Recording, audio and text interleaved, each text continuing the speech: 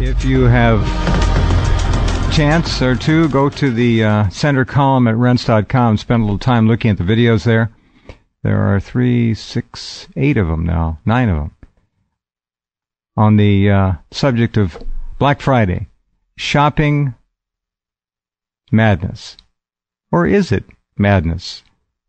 Is what we look at and see and identify as madness now the norm? I would suggest it is, and becoming more so all the time. These people are so manipulated and so controlled now, they're no longer really individual people. They are a mass, they are a hive, they are a flock, they are a group, they are controlled, they are homogenized. They are so homogenized, they look alike, they talk alike, they act alike, they watch the same things, they eat the same junk food, they die the same deaths, they suffer the same toxicity, physically, mentally, emotionally. They have the same emptiness inside. Look in their eyes. You people are different. You know that. I'm sure many of you feel like you don't even belong on this planet. Well, let's turn that around.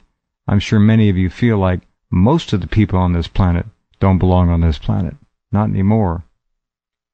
They have evidenced every sign of a, collectively speaking, failed species. In fact, that's what I've called them for many years now. A failed species. The majority has failed. The majority has failed to reach its potential of individuality and success and achievement, at least aspiring to the same. If they aspired to it, there's something going on. They've quit, these people. Entitlement, the whole entitlement culture is a virus which has taken charge of the majority. They no longer want to work. Now there are exceptions, we always have to speak in generalities. But they are given and immediately become, in most cases, addicted to receiving. They love it. Anyway, there's a lot to talk about. And there are exceptions to everything I mentioned, as always. You guys understand that. Jordan Maxwell has been spending more time at trying to help people understand the control of the planet and the control of this species and why it has failed, why it has been engineered to failure, or engineered into utterly conformist subjugation. The controllers of this game have been at it for centuries, maybe 1,000 years, maybe 2,000 years, we don't know. But Jordan has spent over half a century trying to educate and help people understand, and now as he looks back over all of his work, I think I can speak for him, and he feels a little frustrated. I've only been doing this 20 years next summer, and I would too. But there have been many lives that Jordan Maxwell's work and heart and soul have touched and made better, and that is always in the books. They can't take that away. All right, with that, let's see if he's on the line. Are you there, Mr. M? Yes, sir, I am. Welcome back. Happy with you again. Yeah. Thank you for having me on the show again. It is very frustrating, and I do get very, very depressed. Most of the time, I stay very depressed because it's very easy to see what's happening, and there's not much you can do about it. You haven't failed, Jordan. The people have failed you and the few others like you who get it and try to help them. But really, have they failed, or have they been captured, put in mental and spiritual internment camps, even though they're still living at home, apartments, houses, whatever, even though they're still allegedly free?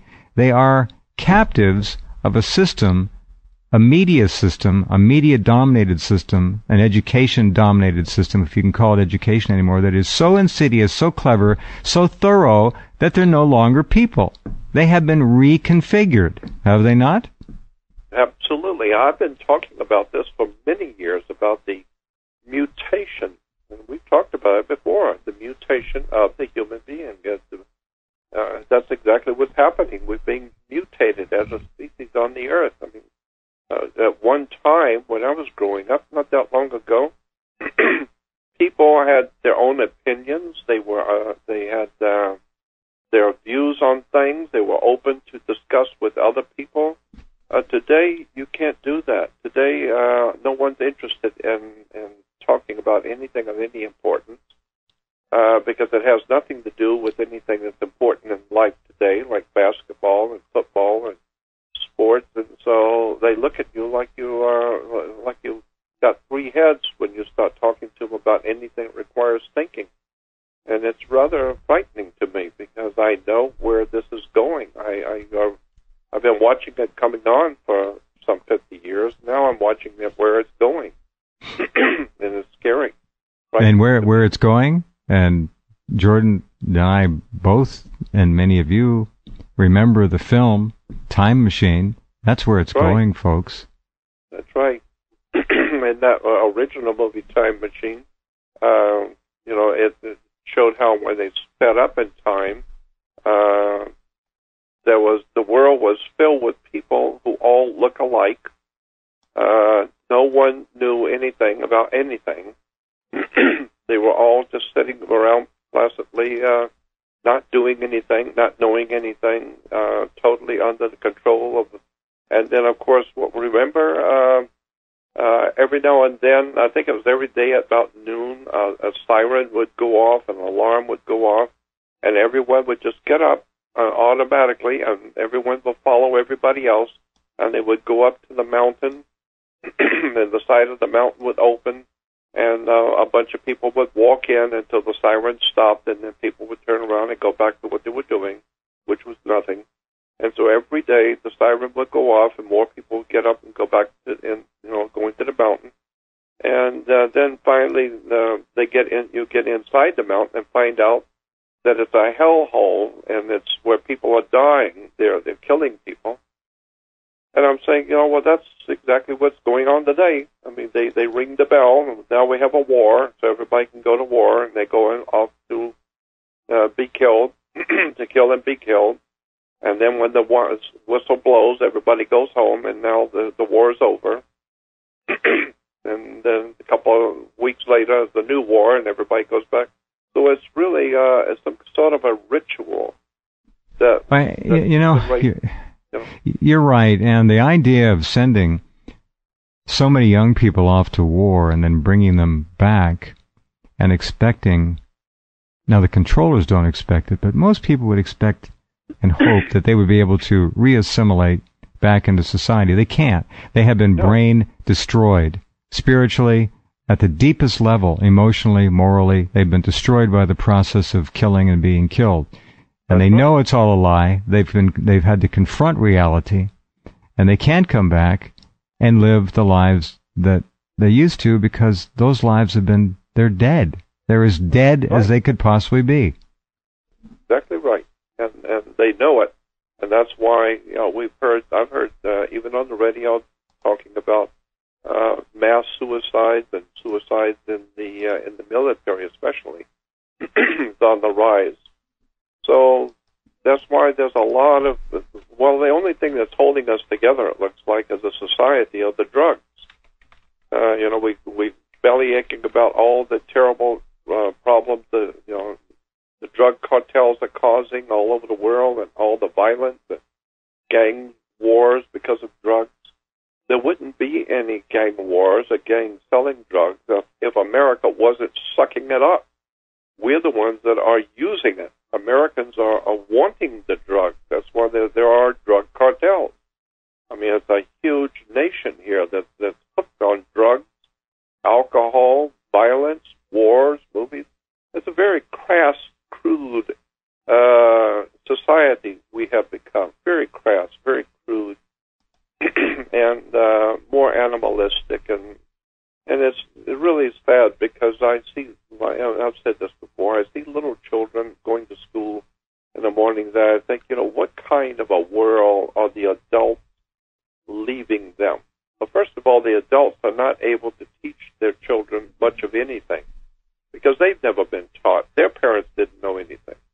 And the parents before them, the grandparents, they didn't know anything. So knowledge is power. And this is the problem with America today. We have no knowledge.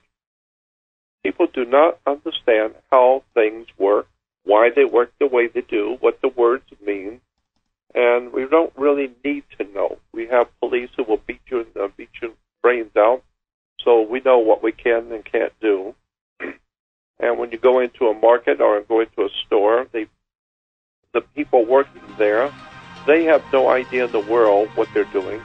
All they know is they take a credit card and push this button, and it tells them how much change to give, and that's it. That's all they know. If you confront them with something that they've never heard before, like a question, they just look at you like you're crazy because they don't know what you're talking about. They're only trained to do what they're supposed to do. Take the card, slide it through, push this button, and give back the change. That's it. That's all they know how to do.